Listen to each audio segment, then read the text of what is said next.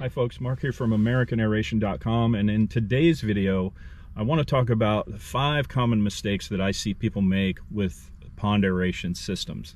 We're going to go through these relatively quickly.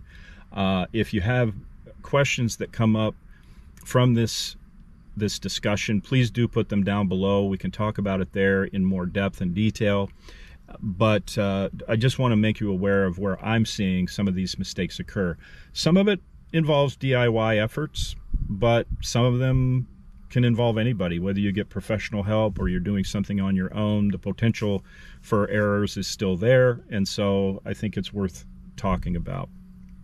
Number one thing, this has improved, I think, over recent years because so many people have talked about it. A lot more people are aware of it now than they used to be, but it's still something that I see people having an issue with, and that is the startup process is too fast for some people.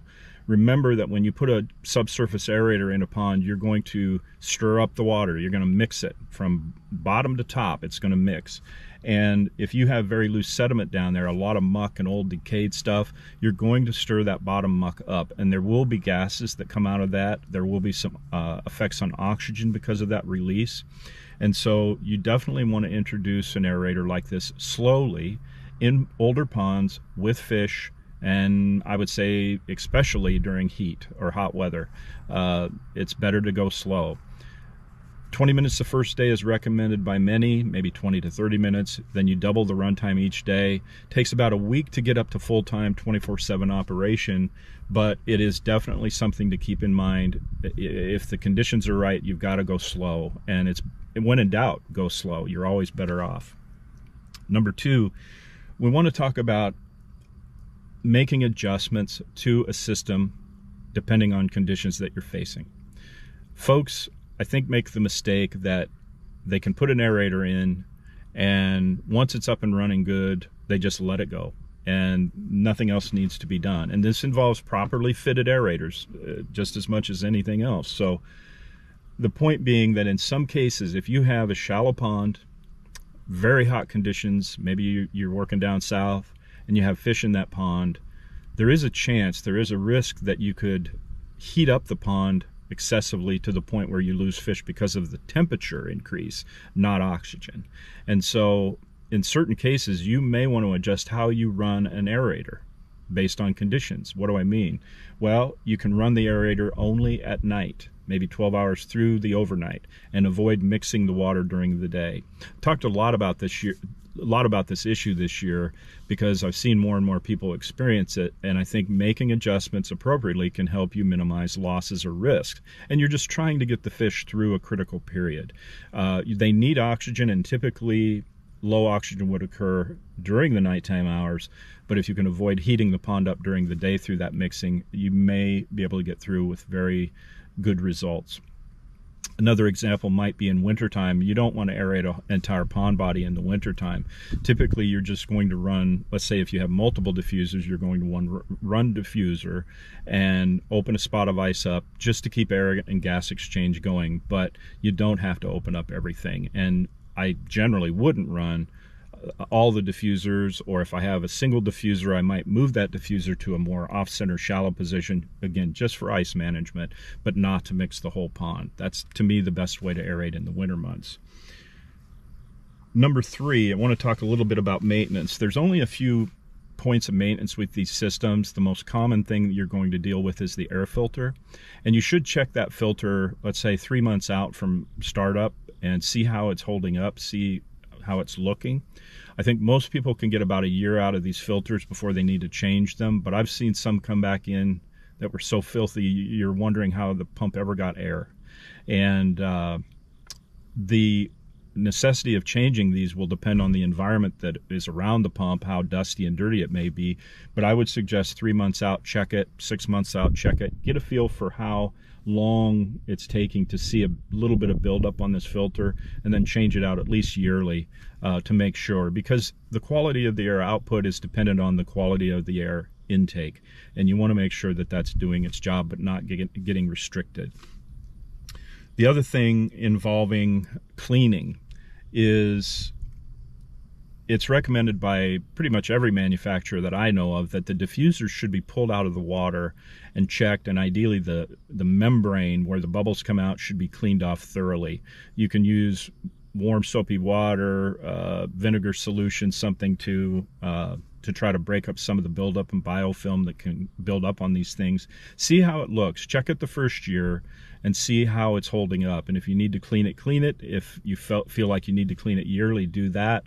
If you feel like it's pretty good, just in the first year of running and you're not getting a lot of buildup, you could go longer probably than yearly. But definitely keep an eye on that, because part of the quality of the aeration you're going to get out of this system is dependent on the fine bubble diffusion that you're getting out of this component. And so the cleaner it's maintained, the better. And then the final thing is, when you're anywhere from 2 years on out, more common would be 3 to 5, let's say, the rubber seals and gaskets on the piston, on these rocking piston compressors, will start to wear down and they'll need to be changed. And you will often see either the bubbling stop, the pump will run, but the bubbling will be reduced or stop altogether. If you have multiple diffusers, one may be running, the other one will stop altogether, and that's an indication, especially in this time frame that I'm talking about, for compression loss to start to occur. And when you see that, it's time to shut the system down and get a rebuild kit, change those out, and you'll be back up and running easily. 20-30 minutes, you're good to go. Don't let the pump just run, because if the rubber seal wears down too much and you start to get metal on metal, you're going to ruin that pump, and you don't want to do that. The other thing that I want to mention real briefly is that these pumps need to be kept as cool as possible. They get very hot. This has more to do with DIY efforts when somebody is building a protective cabinet for the pump. I have had people build cabinets. I've told them, please make sure it's well ventilated, but the pump would run, heat up, and it would start melting parts off the pump. And that's an indication that you're not getting good ventilation. So of course they need to be kept dry. If you're doing your own cover or cabinet, keep them dry, give ample space around the pump, and then put a intake vent on one end of the cabinet and an exhaust fan on the other. 4-inch fan is what is typically in the factory cabinets that we have, but that is pulling the heat out of the cabinet to prevent buildup there, and that will help you avoid any kind of meltdowns and issues. And I think the cooler you can keep this type of pump, the longer life you're going to get out of it. So it's a good idea to ventilate well. Number 4, I want to talk about missizing. And this can happen with both a professional dealer setting up a system or somebody just buying one off the shelf and trying to fit something to a pond. First of all, anybody who's helping you fit an aerator to a pond is fully dependent on the information that you give them. We can always cross-check surface area size. That's not a problem, but we can't check depth.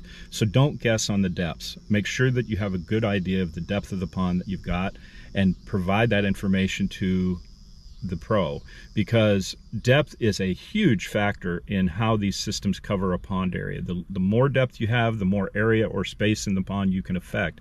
But as you lose depth, you lose coverage, and you have to compensate for that by adding more diffusers to the system. It sounds kind of reverse of what it should be, I think, in many people's brains, but that's how it works. And so depth is a critical thing to know. And when we run these calculations, we're trying to estimate full pond volume and how much aeration we need to turn that volume over. Without that accurate information, the system can't be fit properly, or it will be misfit. The second thing that I see for people that are just kind of buying stuff off the shelf, and I see this from folks that are just getting these cheap imported systems off the internet, and not a problem, you can spend your money anywhere you want, but at least make sure you get a system that's going to work for what you want to do with it. I saw a guy post that he was using a 3/4 horsepower rocking piston pump with a single diffuser. I suspect it was so expensive to run that he only ran it an hour a night. That's not doing anything for what he is wanting to do to protect fish. The oxygen retention is so short in warm weather that an hour a night will do nothing, okay? And he would have been far better off getting a 1/4 horsepower pump to power that single diffuser. Costs about $15 a month to run full time, and it's way more suited to a single diffuser system. You want to maintain something like 1.5 to 2.5 CFMs out of a diffuser, or each diffuser in a system. if you can do it, and the 1/4 horse fits that perfectly, whereas a 3/4 horse is just too much. I've also had folks buy pumps alone from us, and I didn't do my due diligence with them to find out how they were using them, but they would hook up a 1 horsepower rotary vane to a single diffuser, and within 2 weeks he blew out the seals on the pump. It is not the way to fit a system. So more is not better. Getting the right ratio of horsepower and CFMs to the number of diffuser outlets that you have is really the way to go, and you're going to get your most efficiency. Who wants to spend a bunch more money per month running one of these large pumps, and when it's overkill and not giving them any real extra benefit other than expense? So make sure that you're sizing these systems well. All of the primary manufacturers kind of give suggestions on, you have a pond this size and this depth, and this is how many diffusers you need, and this is the size of pump that we would use for those diffusers. You can use those rough numbers to help guide you in getting something set up. If you want to go DIY and you don't want help, that's fine, but at least make sure they're at least somewhat appropriately sized for the best results and the most efficiency. The final thing that I want to mention is T connections. You'll see in DIY setups, folks will have multiple diffusers. They'll have a single line coming off a pump, and they'll put that on a T, or put a T on that line, and then they'll run 2 diffusers off of that. Now, if these diffusers are fairly close together, if they're not very far apart, you could get away with that. But I see no real benefit to putting 2 diffusers that close together. The purpose of using multiple diffusers is really to spread them out generally quite a ways, to provide aeration to multiple points in the pond and turn that water over. Especially in shallow water, you got to spread them out. But the T doesn't allow you what I would call granular control of the airflow. The airflow will go to the point of least resistance, meaning if one of those diffusers is more shallow than another one, it's going to get most of the air, and that does not achieve the purpose that you want. So typically we will put a valved manifold on the pump, and if we have 2 diffusers, it will have 2 outport valves. Each line has a dedicated valve on it, so we control airflow to each diffuser very, very precisely. And these things, you can get them for under $100, and they give you full control of airflow. And so there's no reason to mess with the T in some of these DIY setups. They just don't work very well if you're actually using multiple diffusers the way you should. So at any rate, that's what I have. I think this information will be of help to many people. If you have questions, you can leave them below. If you want to comment or discuss some of these topics, leave the information below. We'll share some dialogue there. You can also get in touch with me directly at americanaeration.com if you need anything relating to pond aeration. I'm happy to help, and I hope you have a great day wherever you are.